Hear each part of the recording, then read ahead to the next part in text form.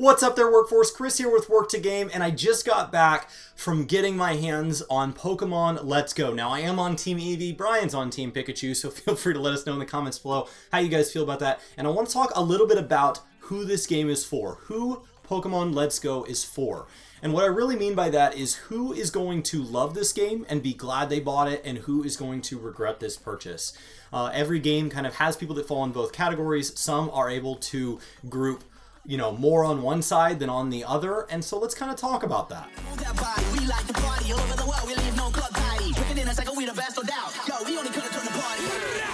Now, before I get started, Brian and I are part of the Nintendo Ambassadors program, and so I am supposed to disclose that, and what that means is that we get early access to sometimes information or assets, or in this case, get a chance to go to a public event right before everybody else gets access to a game, jump to the front of the line, and get to try out the game as kind of a member of the press, like a lesser, more casual version of like an IGN. We are not paid for it, and it in no way says that we have to say that we like a game or we don't like a game. We're allowed to stay entitled to our opinion, but we are supposed to disclose that at the beginning of all these videos, so there it is. So let's jump in. What is going on with this game now that I've gotten to play it? Now, based on everything leading up to this event, the one question I always had before every piece of information they gave us and after every piece of information they've given us is, what is this game? What is Pokemon Let's Go? And honestly, after leaving today, Brian and I totaled together, played for about 20 minutes, and then got a chance to talk to people on staff who have played the game and who have spent a lot of time with the demo and are there to teach people the demo today,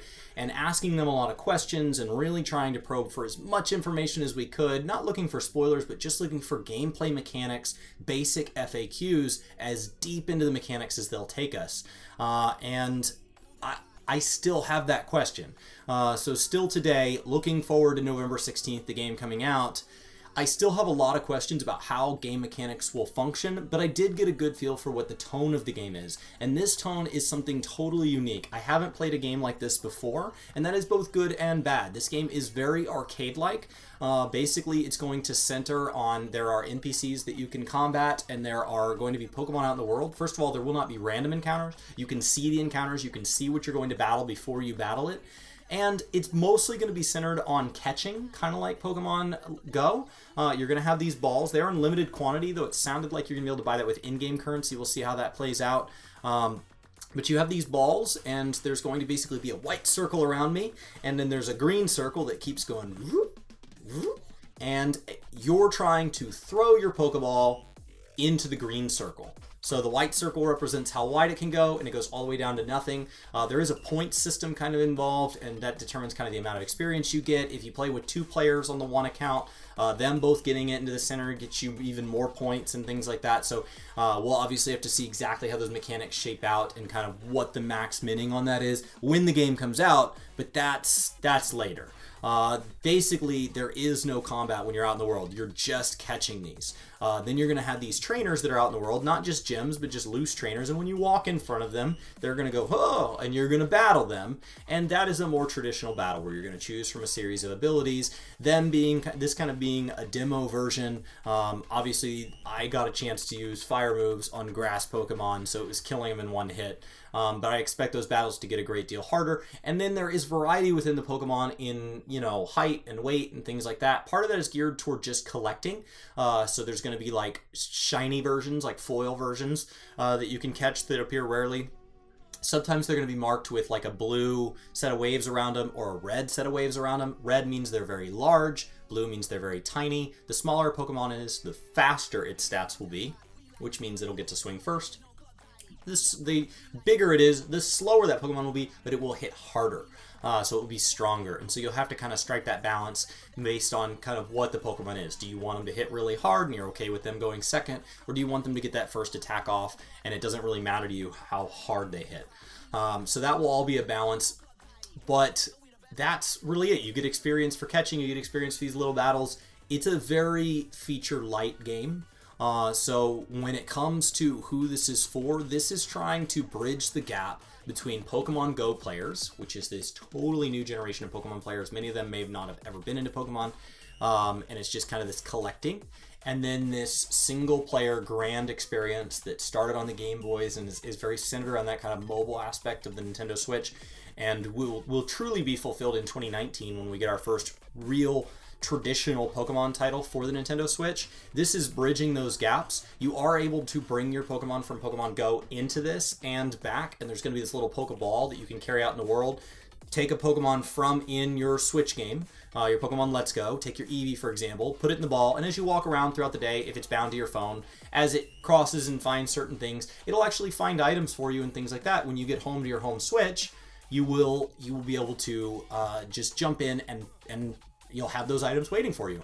I will say that in true Nintendo fashion, the way that ball is going to go back and forth is the guy said you're just going to have to turn the Bluetooth off on your phone so that it can pair with the thing. So there's going to be some complaining around that, I'm sure. But it was neat. It was neat. It was neat to get to hold the ball. It was bigger than I thought it would be. And it was also... the joystick was smaller than I thought it would be. So it's kind of oddly shaped, but I think it'll be nice for kind of kids to get to play. And that really brings me to having summed up what this game is and what the core features are. And some of the questions I had, who do I think this is for? I think this is for people brand new to the franchise, that maybe Pokemon Go is enough for them, but traditional Pokemon games are going to be too much. So somebody like Brian and Maddie, I believe he's going to be putting out a video talking about how excited, you know, and kind of his impressions on this experience. I think this absolutely targets somebody like that, as opposed to somebody that's a more traditional, like me. Okay, I've made it into adulthood, I have the disposable income to buy a Nintendo Switch and a game like this, and I just want to relive my childhood, but I can handle tough battles, and I want that challenge, and I want all these things. This may be a bit of a letdown for them. So I think this game is going to do very well in people who played maybe the card game and want to focus on that collecting aspect. I want to pay, you know, the list price of this game. Maybe I want to get the controller so I get the Mew that's in it. I've heard ranging quotes on if that price is going to come down if you order it in certain bundles and stuff. We'll just have to see as we move into the Christmas season what all that controller gets grouped with. But, you know, I just want to collect them. I want to get my shinies and all that. And a traditional kind of maybe 40 hours of playthrough is enough for me outside of just the unlimited collecting aspect. Now, on the other hand, people who are looking for a lot of depth, I want to play through these battles and I want to care about my types and all of that. This game may be a little feature light. There is supposed to be some form of system where I can battle, but I don't know. Based on how casual the game felt, it does seem like that would be more something where you and I are on a local network, we find each other, we're friends, we toss our Pokemon at each other, and at the end it goes, hey, this is your first time battling Brian today, here's a free antidote. Awesome. And then that's it. And that's what you get. There's no winning and losing and really any of that. I don't know that there will be trading. But what is interesting, now that I've kind of said, that's the core reason of this video, is I think this is geared more towards the casual audience, and I think the hardcore audience is going to be disappointed.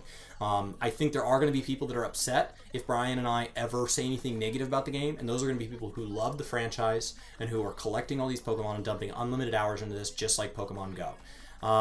I think there are going to be a lot of people who are mad at the price that will probably never see our videos because they're going to buy it, they're going to play it for an hour, and they're going to feel like this isn't a complete game. Because the simplicity of it really could make it feel like this just isn't the Pokemon I expected you, because you're taking me back to Kanto, because this is supposed to help me relive my red and blue experience in this new, more beautiful, gosh, it's beautiful, world with this new hardware and all this. It doesn't do that, and I feel maybe they could have overcome that audience by saying, hey, this is also when we're releasing red and blue to the Nintendo Switch, and people who bought the game will get those for free, or something like that. But that's not the direction they chose to go. So I think there's going to be a lot of people that this just really frustrates that it's not 2019, and I hope those people will come back in 2019 and be willing to pony up the money again to get the game that they really meant to buy the first time. So I think that's kind of where this game is. Things that I'm looking forward to when I get my hands on it. I am looking forward to seeing a little more about kind of how the combat works exactly over gym battles and how hard those battles can get. I look forward to exploring the region, things like that. But what I'm most excited about is that this game is promising to be the foundation stone. We've heard that before, and sometimes it works out and sometimes it doesn't. We'll just have to wait and see. But the foundation stone of the ability to move our core account forward. And what I mean by that is, because your Pokemon Go stuff can come and go, and Let's Go is kind of forms your base account, The question is, okay, when they add the next Pokemon game in 2019, is that going to have an interaction here? And the next thing you know, over a series of games, because you always like fire Pokemon, you're now mastering fire Pokemon. So, you know, maybe Charizard is drawn a little differently, right? He has a different style to him in each game, but he's still base Charizard, and you can apply cosmetics to him. Or maybe he levels 1% faster or 5% faster. Or when he faints, he has a chance to auto-revive after the battle or something like that because of this mastery on this account. And I don't know how deep that system's going to be, but those are the kind of the things that I start to get excited about the potential of, is that they've got this ability to start linking games. And so at that point, they could start balancing the release of new games with the release of old games coming back. And so you could say, okay, go play Red and Blue, and if you beat Red and Blue, or if you catch this many Pokemon Red and Blue, you catch this many of this type, or you catch this exact Pokemon and you level it to 99, or whatever, you're going to get this stat, or this cosmetic, or this badge, or whatever, that you're going to carry into every Pokemon game from here on out. Now, this isn't retroactive. It never can be, because those games weren't built with that in mind, but this is promising to be that starting point, that from here on out, if you've been on the fence about investing in this franchise, that everything you put in from here on out is promising to be something that you're going to carry forward in some way or another. Now, we've heard that before, right? The big glaring one is something like Destiny, that promised to be a 10-year game, and then with so many glaring mistakes that they had to release Destiny 2, and then people were mad because they didn't get to carry it in, that the features there, right? Because it didn't work as the foundation stone. And then there's other games that does turn out to be that way. Every time I boot back up World of Warcraft, all my old stuff is there. It just works.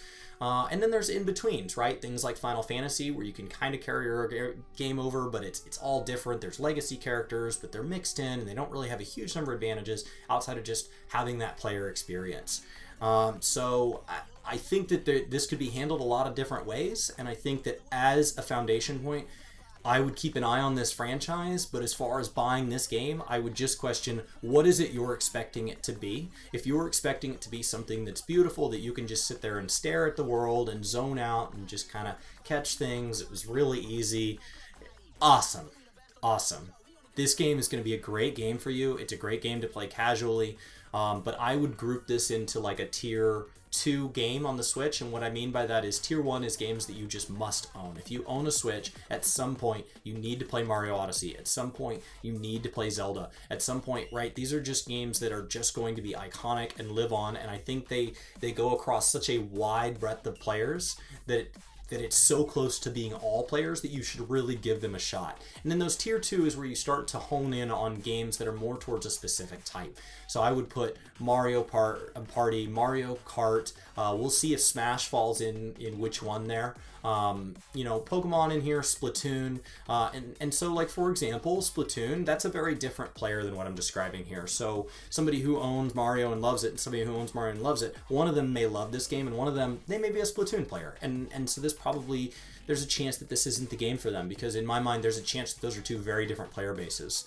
And so I would kind of group that in here, and I would just say that, you know, maybe this is the game that you just hold off until 2019. Keep an eye on it. Keep an eye on, is it worth at least dabbling into, if you can find a used copy, or if a friend can loan you a physical copy, or you just have extra money that you want to spend on getting it, so that you can have that kind of account started towards the 2019 one, if that interaction is there. But there's a very good chance that you may just have to wait till next year, which is almost here. It really is. So I don't know when that release date will be in next year. Obviously, next year's long enough that it could still be over a year away. But I think that that's who this game is centered on. I think that that's who this game is for. And I think that, in all honesty, I'm glad I got to get my hands on it, because it tells me that for me, this is probably not, I have to stay up until midnight and play it on day one. But for somebody like Brian and Maddie, it may be that game. It may be that good of a fit. So hopefully you guys will get to see some more coverage on that here on the channel. This has been Chris with Work to Game. I hope you guys have a fantastic day. Thank you so much for hanging out. Any questions, comments, thoughts down below, definitely let us know. Are you planning on getting the game? What is it you're hoping for? If you have any questions about, like, did I see a certain type of thing, because that's an important mechanic to you to either have or to not have, definitely let me know. They answered a lot of questions for me, and so I would love to kind of go over anything that I found out that I didn't relay on here down in that comment section below. I will see you guys next time. Hey you! Especially if you're a new face, welcome to the workforce. If you want to hit that subscribe button to say you like us, we'd really appreciate it. But there's a little bell next to it if you really like a channel, and you can go ahead and hit that if you'd like to be notified. Be sure that if that thing lets you know, hey, do you always want to be notified, or you just sometimes want to be notified, that you tell it, oh man, I actually meant by notified, notified. So why don't you give that a click, and we hope to see you around in our next video.